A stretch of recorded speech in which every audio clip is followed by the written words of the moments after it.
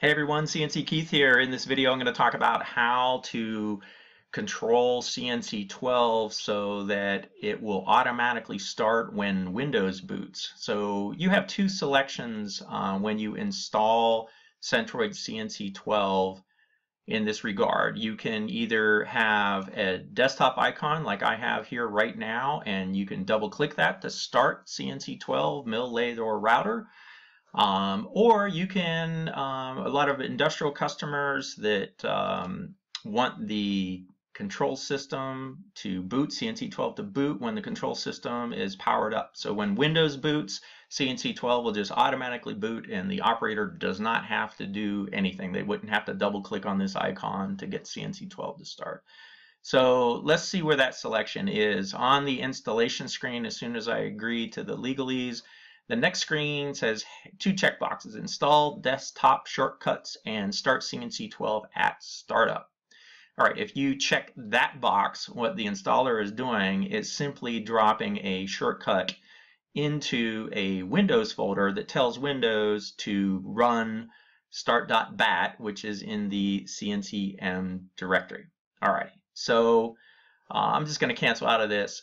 If you did the install and did not check that checkbox, and you have it set up like I have it now, where I just have an icon to double click CNC12 to start it, which I'm just doing, and you now want it to start when Windows boots, that's what this video is about. I'm going to show you how to manually do that without having to reinstall the software.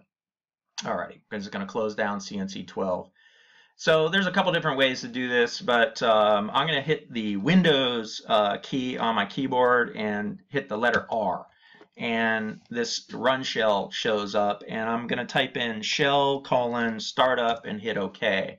And that takes you directly to the Windows folder where any shortcuts to anything really that you want Windows to start automatically when it boots is located. So that's step one. Let me just minimize this down a little bit here. Okay, the next thing I want to do is navigate to the CNCM directory, and I'm going to sort the file names by name, and I'm going to scroll down to the letter S and look for start.bat. There it is right there. There's the start.bat file that I'm interested in. So to get this installed into the Windows startup folder, I'm going to right click and let's get on it, right click and hit create shortcut. So it just created a shortcut right above it. I'm going to go ahead and rename this. You can rename it to whatever you want. I'm going to go start CNC12 is the name of mine.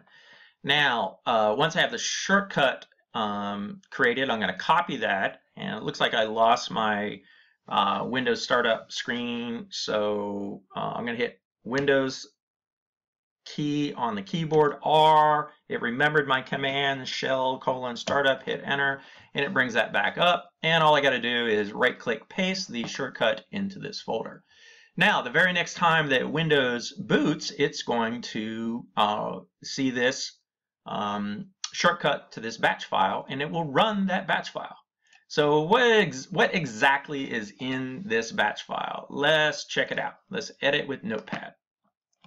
So the first two lines is it doing the classic pinging of the two Ethernet adapters, one on the PC, the other one's on the Acorn. This is a cool little thing to do to verify and see that information on startup. Now, this batch file is just a text file, so it's fully editable. If you don't want the pinging, just go delete it or comment those lines out. Now, you may notice the third and the fourth line are to start CNC mill, and the fourth line is to start CNC lathe. Well, I have CNC router installed, and there's no line for CNC router. So let's go ahead and make it. I'm going to just come down here and change the T to an R. Excuse me. And now it will start CNC router. So I'm going to hit save. You could also delete or comment these lines out as well if you don't need them. I'm just going to go ahead and do that. Bam. File, save.